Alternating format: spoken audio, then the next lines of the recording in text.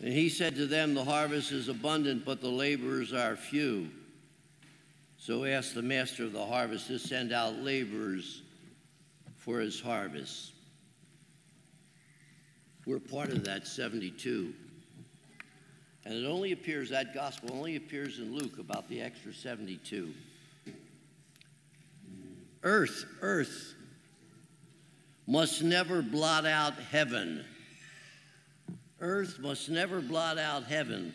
And like the 70, you and I are sent by the Lord to preach the gospel to those around us.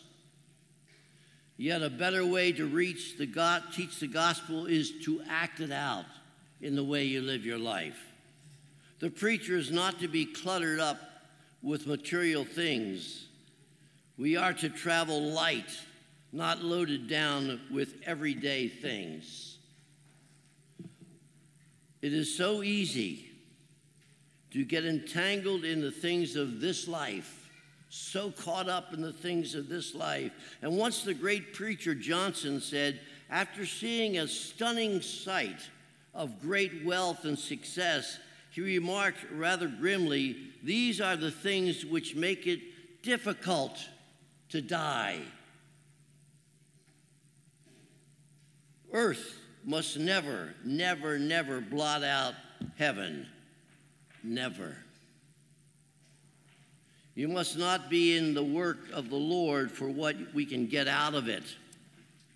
It's in the giving that the rewards are overflowing, that our hearts are filled with joy, peace, and love. That's where the love and the peace come, in the giving of ourselves to one another, in loving each other, flowing over with love and peace and joy. And the 70 returned with joy. They said, Lord, they said, at your name the demons are subject to us, but do not rejoice in this, that the spirits are subject to you, but rejoice that your names are written in heaven. Lord, I hope my name is written in heaven.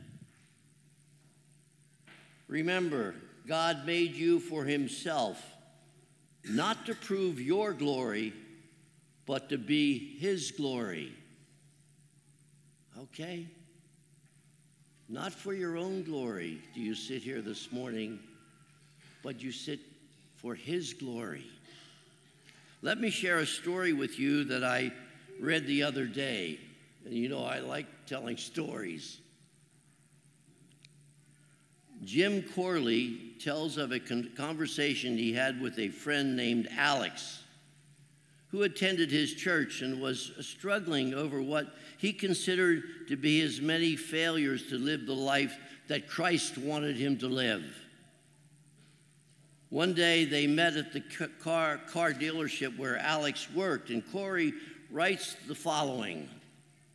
That day, Alex got straight to the point. He said, Jim, I feel like a hypocrite every time I go to church because I fail to live for Christ so often in my life, my everyday life. So Jim said, tell me, Alex, what do you call this part of the dealership? Nodding to the area outside his cubicle. You mean the showroom? I smiled, yes, and what's behind the showroom past the parts counter? He says, the service department. And Alex said with all confidence, okay, what if I told you I didn't want to bring my car to the service department because it was running rough? That would be crazy, he said. That's the whole point of the service department, to fix cars that are not running right. You're absolutely right, he replied. Now, let's go back to your initial conversation. Instead of thinking of this church as a showroom where image is something so important, rather think of it as God's service department, helping people like you and I get back in good running order with God and his people. After all, that's what we're all about, isn't it? And then there's just a another brief story that I share too about evangelization, about reaching out to, you all know, you all sit here and know there's people here that you would like to have here with you that for some reason or another do not come anymore. And this little short brief story that I tell you is about evangelizing those people in love, inviting them back to be here. In love only, not in scolding, not saying, oh, you're a sinner, you better get back here. No, but evangelizing them. When Jeff Van Gundy was the coach of the New York Knicks basketball team and was attending Yale University, he said he learned a lesson the hard way. Living in a dorm across the quad from Van Gundy in New Haven was the actress Jodie Foster, also a Yale freshman. I didn't know that.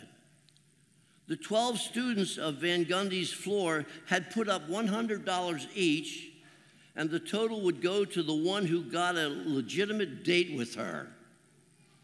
Okay? Well, it never happened to me either for that. I had seen her around, Van Gundy said, but was too shy and afraid to engage her in conversation and then ask her out. Are we too afraid to engage in conversation and invite those back to this church to feel the total freedom that God gives to us?